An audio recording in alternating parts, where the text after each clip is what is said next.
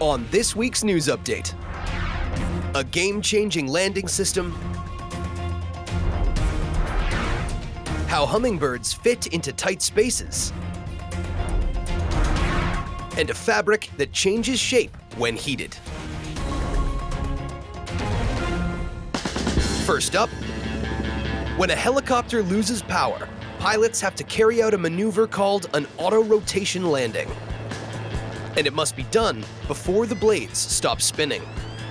To do this, they have to perform 4 steps. First, the entry, which stabilizes the aircraft.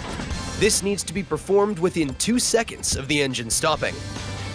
Next, the glide brings the aircraft down. And then the flare to slow the helicopter before finally landing.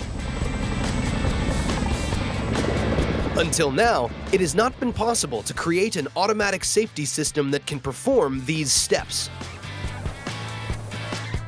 But engineers at Skyrise have carried out the first successful automatic auto-rotation emergency landing, using an onboard computer to land the helicopter instead of the pilots.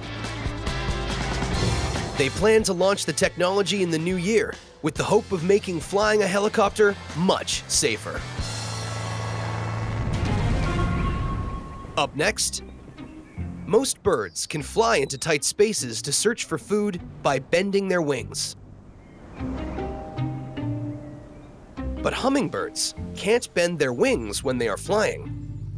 To find out how hummingbirds fit into tight spaces to reach insects or nectar, scientists at the University of California carried out a series of experiments. They discovered the birds use 2 methods. One where they fly sideways through the gap, with one wing pointing forward and the other wing pointing backward. And another, faster method where the birds stop flapping their wings mid-flight and hold them close to their body, so they can quickly glide through the narrowest of gaps. Scientists noticed that the birds chose this faster approach more often when they became familiar with a tight space, giving scientists an insight into the problem-solving and risk assessment skills of hummingbirds, which they hope can inspire future designs for drones or other small vehicles created to fly in tight spaces. And finally, scientists at MIT have created a new kind of fabric called Fiberobo. Fiberobo shrinks when heated, then quickly returns to its previous length when it cools. It was created using a purpose-built machine that produced this new material from a liquid crystal solution. It takes 1 day to create 1 kilometer of fiber that can be used in embroidery, weaving looms, and knitting machines to make clothes. To demonstrate the potential for this new fabric, scientists have already created an exercise top using Fiberobo, which contracts during a workout to support the wearer's body as they move. They hope this will be one of the main uses for the new material.